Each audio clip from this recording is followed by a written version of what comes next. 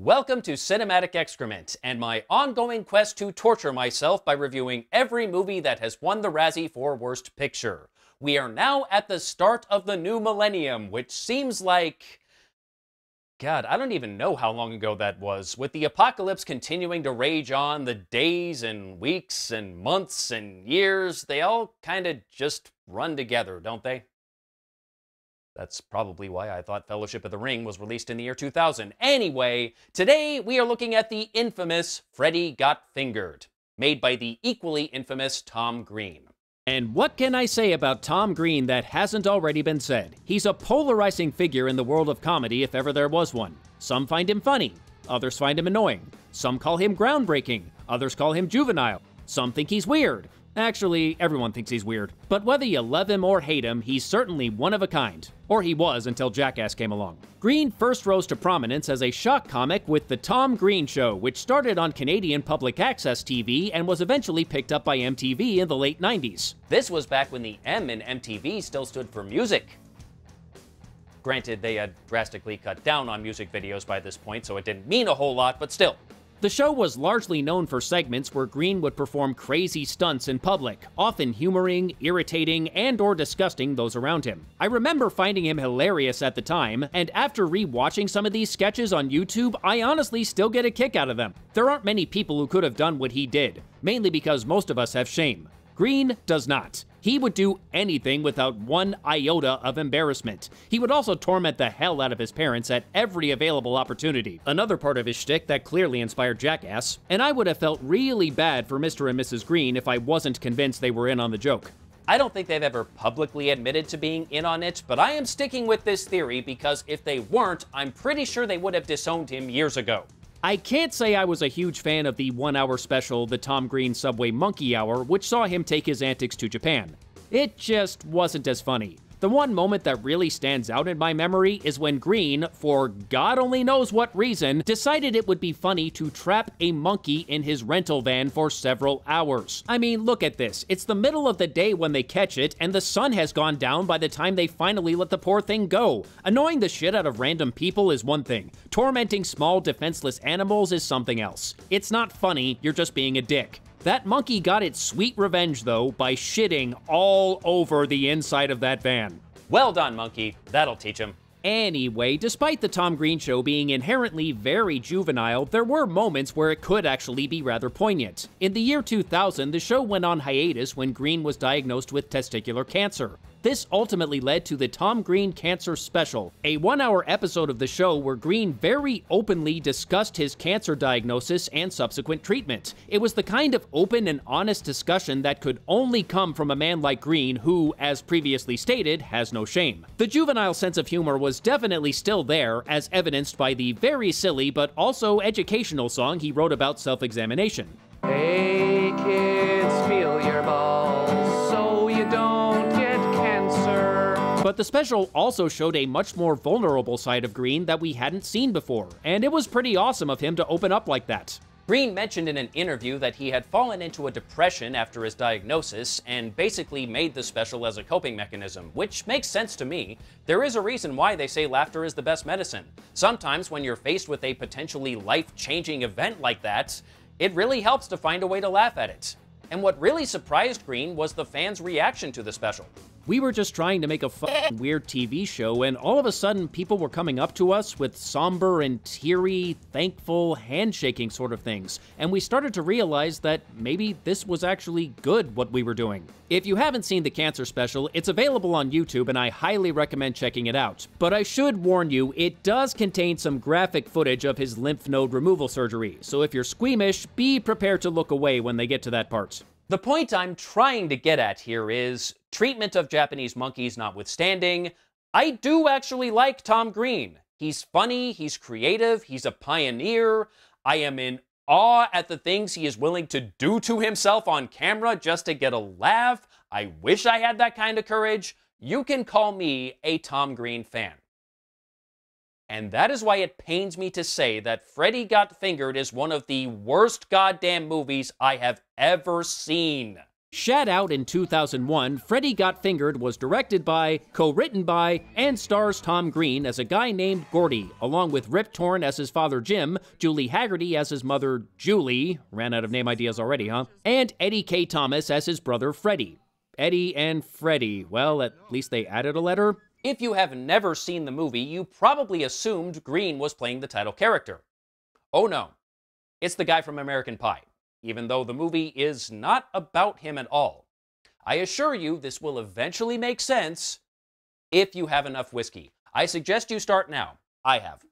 The movie introduces us to Gordy, a 28-year-old man, as the movie constantly reminds us. I'm a 28-year-old man. You're a 28-year-old man. I'm 28 years old. He's 28 years old. By having him skateboard through a crowded shopping mall, stealing someone's drink, leading a chase with security that causes an elderly man to get knocked over, damaging a fair amount of property, and then running face first into a glass door. Our hero, ladies and gentlemen. Anyway, Gordy has big dreams of becoming a world-famous animator and is about to journey down to Hollywood to seek fame and fortune. And apparently his family is so glad to be rid of him that they actually bought him a car so he could drive the hell out of town, even though he was perfectly willing to take the bus.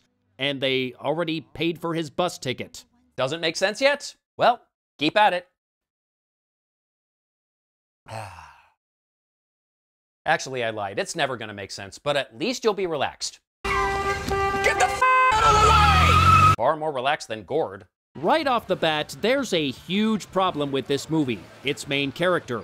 He is a huge asshole with no regard for anyone but himself. As soon as he gets to Hollywood, he starts his new job at a cheese sandwich factory, and it only takes him about 5 minutes before he starts tormenting his coworkers. Somehow, this does not lead to him getting fired. He also barges into an animation studio, lies his way into the CEO's office, and convinces his secretary, played by Tom's wife at the time, Drew Barrymore, to get him a meeting with the CEO by claiming his wife just died. And he somehow transitions from that into asking her out.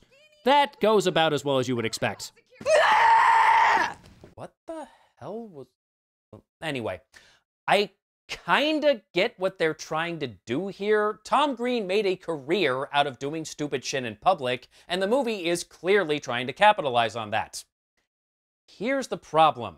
He's playing a completely different character here. Gord has nothing to do with Green's TV persona. Also, the entire point of Green doing stupid shit in public was to watch how other people reacted to it. That was what made it funny. But that's not what happens in the movie. None of this is real. There are no unsuspecting bystanders. All of these events are scripted, and everyone involved is an actor playing a part. So basically, they took the Tom Green show and removed the source of the humor. And all that's left is a grown man acting like a jackass. And to further contrast Freddy Got Fingered with the Tom Green show, most of Gord's antics in the movie are just nasty and mean-spirited. And that's not really what Green's TV persona was about. Except maybe for the pranks he pulled on his parents, but again, I'm pretty sure they were in on it. Green's antics would often annoy the hell out of people, sure, but his goal was never to hurt anyone. The point was for Green to make an ass out of himself in public and watch how people reacted. Gord, however, is a total sociopath and will not hesitate to hurt those around him. For example, you want to know where the title Freddy Got Fingered comes from?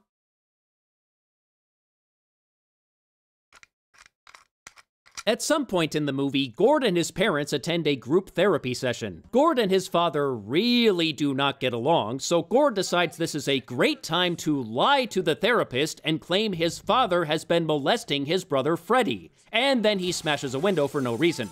This leads to Freddy being taken away against his will to a group home for abused children, despite the fact that he's obviously 25 and, unlike Gord, doesn't even live at home anymore. This is how the movie gets its title. From a terrible joke a little after the halfway point of the movie that has nothing to do with the plot. Is this really the best title Green could come up with? I'm from Canada, so I'm not really very smart. They might as well have just called the movie Daddy, Would You Like Some Sausage? That wouldn't have made sense either, as it's also based on a throwaway joke that has nothing to do with the plot, but at least it's not about child molestation, and it's actually a memorable scene from the film.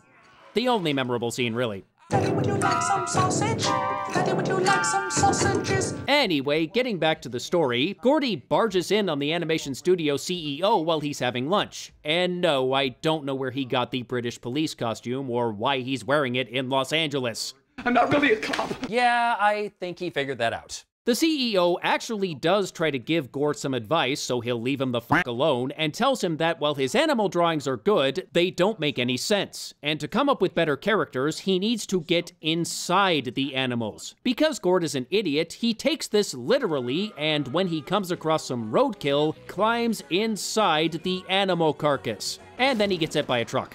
Oh well, I guess that's it. Movie over. Good night, everybody. And this is the overused joke where I walk off camera pretending the movie is over, and then I walk back into frame looking dejected because of course it's not over. Why would it be over? This movie ending after less than 20 minutes would be a blessing. And clearly blessings are not for people like me. Hashtag cursed. Despite taking that truck right in the face, Gord is totally fine. Not a scratch on him. Now you might be thinking, oh, this movie uses cartoon logic like Home Alone. Oh no, it's just this one scene. Any other time in the movie when someone gets hurt, they really get hurt. Like when Gord's friend breaks his leg on their skate ramp, or when the kid who lives across the street trips and falls face first into Gord's car. In fact, that kid gets bloodied a lot. I couldn't tell you why. There's no actual joke here. In fact, there's very little in the way of actual jokes in the entire movie. It's just Gord doing stupid shit and people getting hurt. In fact, in the original cut of the film that they used in early test screenings, the kid died at the end of the movie. Because nothing says comedy like senselessly killing children. Ha ha ha ha ha.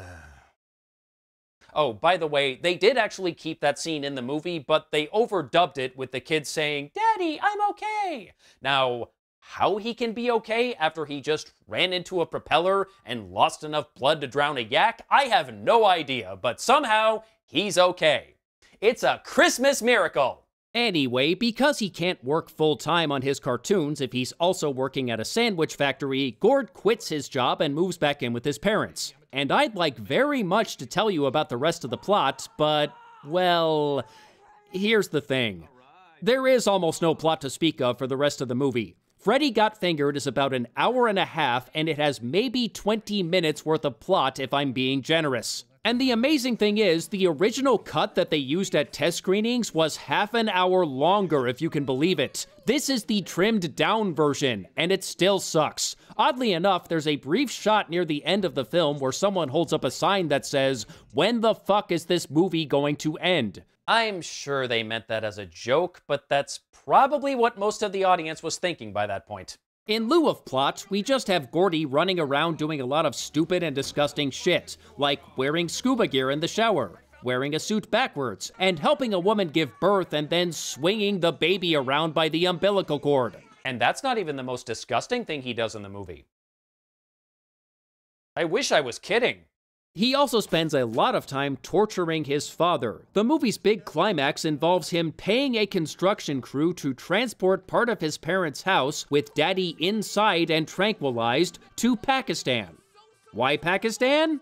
Well, If this were Pakistan, you would have been sewing soccer balls when you were 4 years old. Yep, that's it. Gordy's dad says some weird-ass line about Pakistan that doesn't make a whole lot of sense, even in the context of this movie, and this is the payoff. To be fair, at least that joke had a setup and a payoff.